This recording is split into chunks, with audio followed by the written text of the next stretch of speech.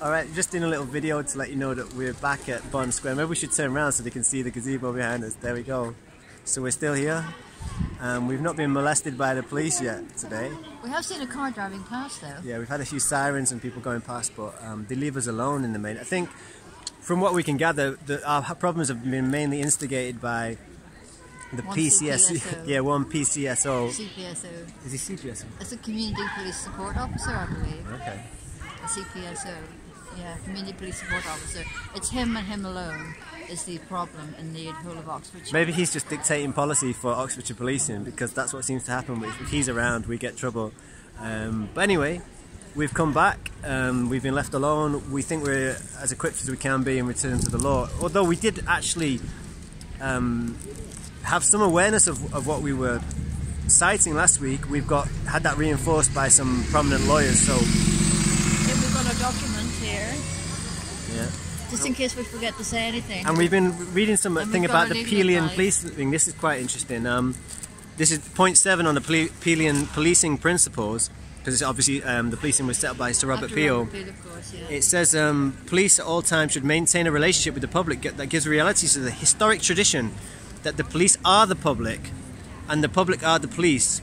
The police being only members of the public who are paid to give full-time attention to duties which are incumbent on every citizen in the interests of community welfare and existence. So they do have the same, we have the same responsibilities. We should all be on the same side, fighting for the same things, looking after one another.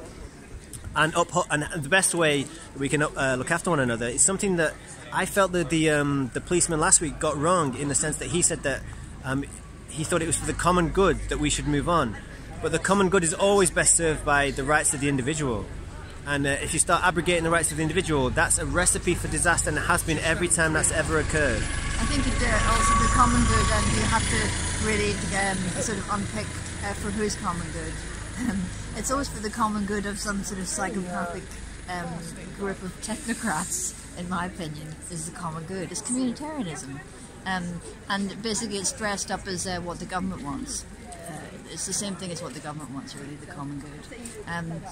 But the common good, like you say, it's based on it's based on individual actions. You can't just. Hang on, carry on. Yeah. Yeah. So in effect, what Jill's saying there is that the common good is just what the government wants, and this also goes back to these Pelian principles that we stumbled across.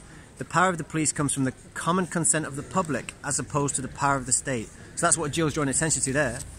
So so basically they're just upholding the power of the state, a statute, and you can't enforce the law by just enforcing a statute.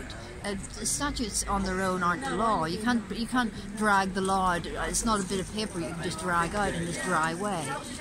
Also, the coronavirus regulations are so vague, and they can be interpreted in so many different ways. So basically, it's their opinion that they're interpreting it correctly, but it's our opinion that they're not.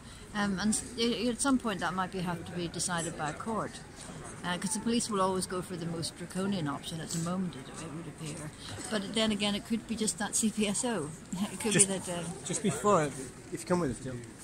We should say as well, the exceptions that we read out, we showed to them last week, say exceptions is reasonably necessary for the work purposes or for the provision of voluntary services.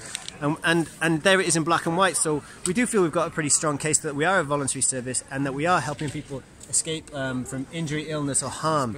So it's black and white, so that's not really open to interpretation about whether it's voluntary service or not. They may argue that there are certain caveats in there, but they're not made explicit. So as long as we're volunteers and we're voluntarily helping our community, then I don't think they've really got a leg to stand on. So that's the line we'll take with them. Yep. Yeah, I agree. And I think it comes to the point where if they do tell us to pack up or they arrest us, so what do we do? Oh, we'll tell you that in a minute. Okay, bye.